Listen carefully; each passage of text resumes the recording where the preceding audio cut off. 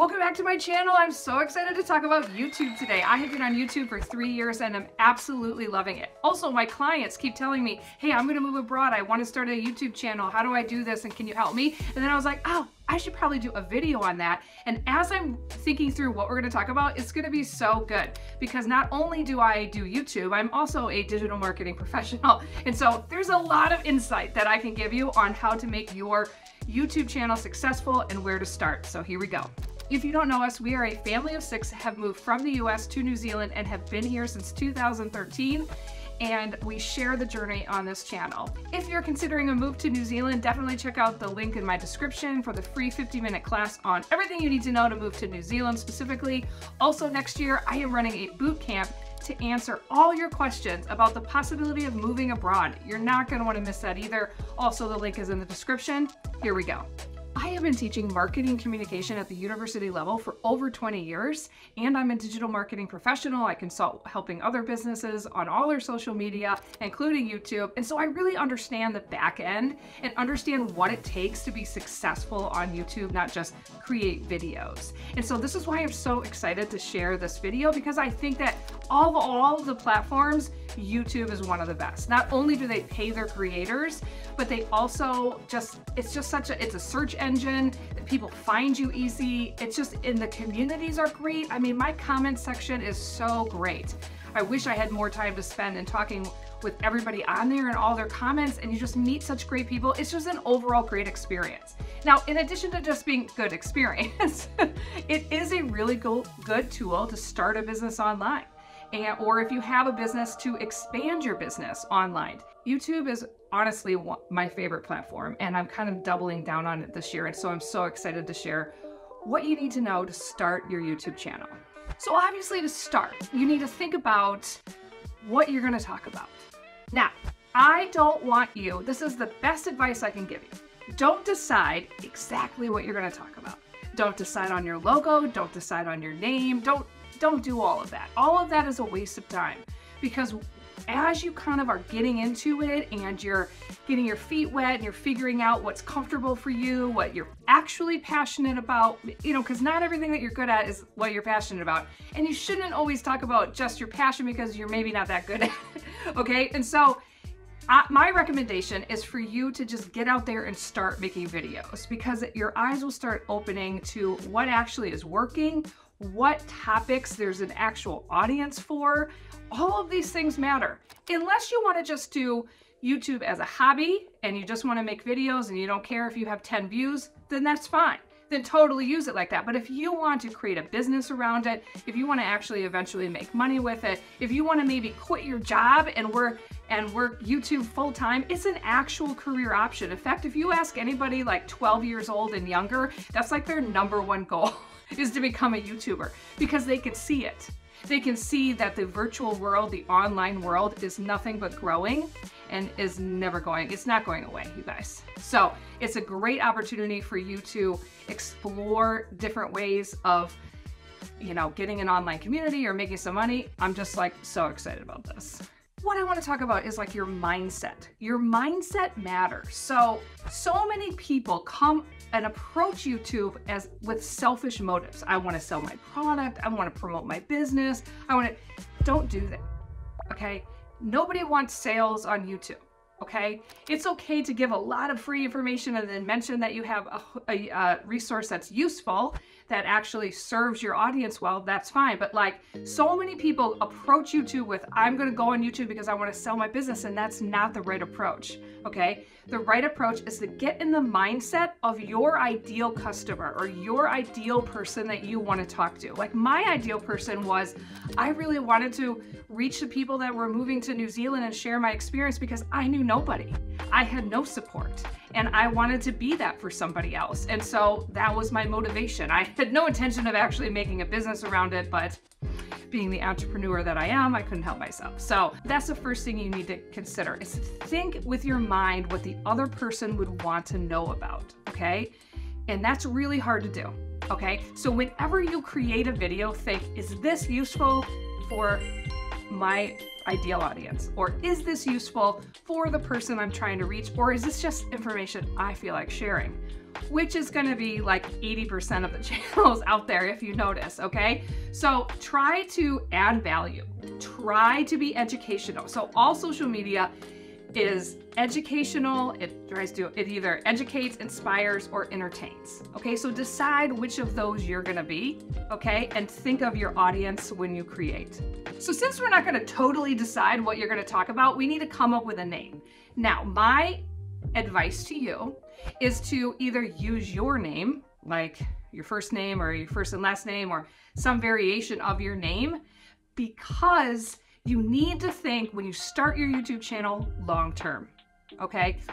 If you build a personal brand from the beginning, and we could probably do a whole different video on why you should do a personal brand or what is a personal brand, it just enables your business, your content to grow as you grow and change as you grow, and because you will.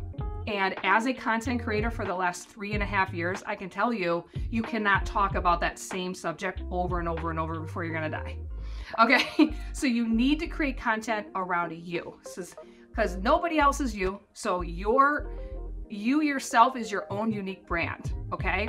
And so I don't wanna go too much into personal brand, but if you're not comfortable using your name, pick a name that's very broad, that can cover multiple things. Don't just be like, you know, Jen the gardener, okay? So then all you talk about is gardening, okay? Unless it's definitely what you want to do, but like, we can go more. My advice to you is to just be broad. Also, if you are going to pick a name, think about it in terms of search. So you have to look at YouTube as a search engine.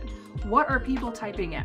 Okay, so if you're only going to talk about SEO, if you're only going to talk about gardening, then maybe consider that in your name, but be generic. I mean, it would be better to be like, I love plants, or I love the outdoors. And then you can kind of talk about everything outdoors. You're not limited to whatever, but like, that's my advice to you, is just to be as broad as possible.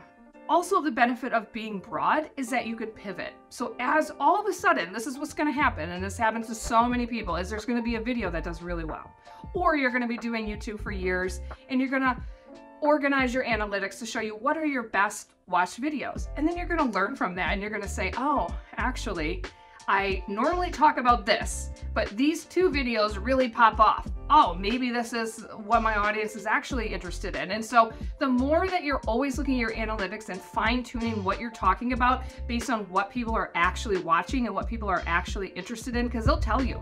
They'll tell you in the comments, they'll tell you by how many views you have and how long they watch the video. We won't get into that, but like, just if you're broad in your name, then you can pivot, and then you could change, and then you haven't wasted all of your time under this very small niche topic, okay? So that's my advice to you. Don't just talk about whatever the heck you feel like talking about, okay? You have to do YouTube SEO. What's YouTube SEO? YouTube SEO is search engine optimization.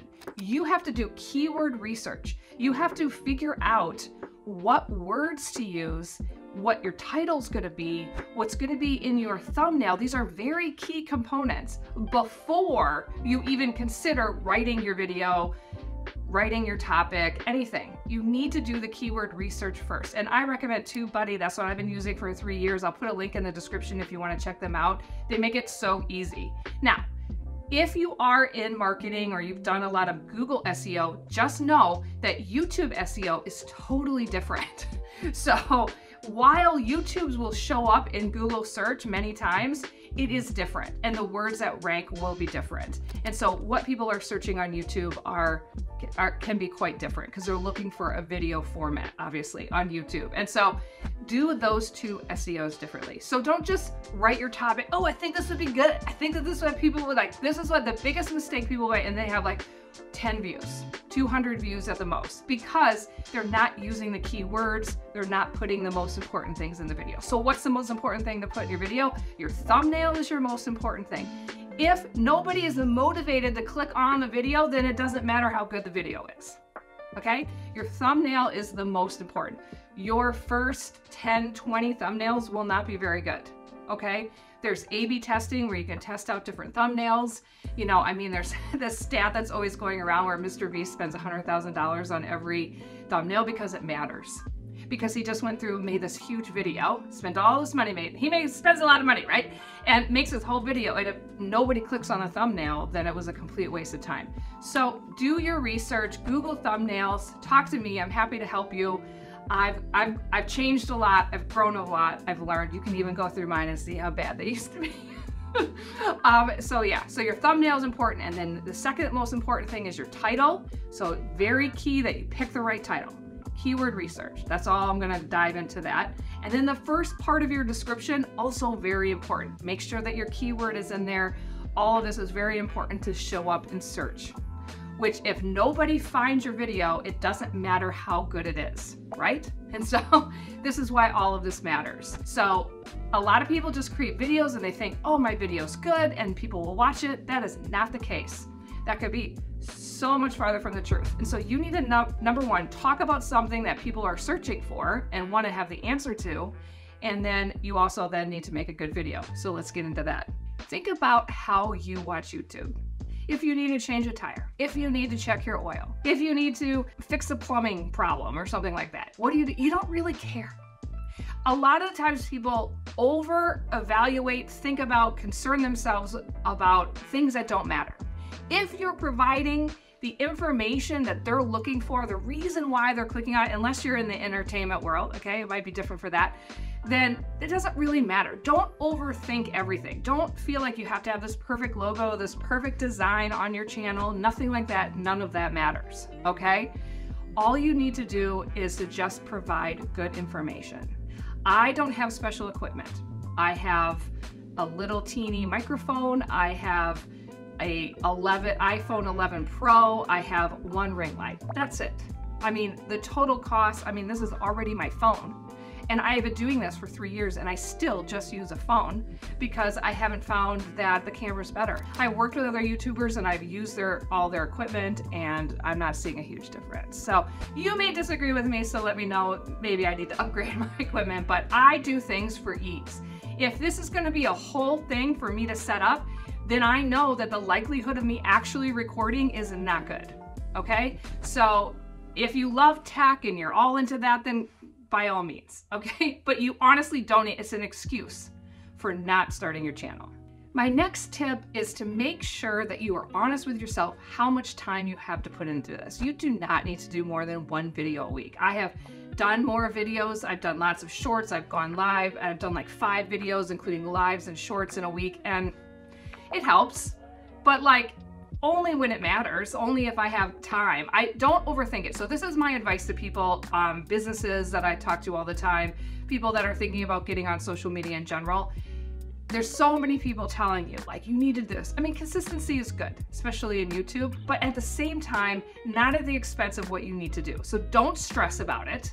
Do what you can. If you miss a week, it's okay, okay? It really doesn't matter that much. People have overblown the importance of exactly the right time of day and exactly how it doesn't matter that much. If your video's good, if people are interested in it and your thumbnail is clickable, people will watch your video.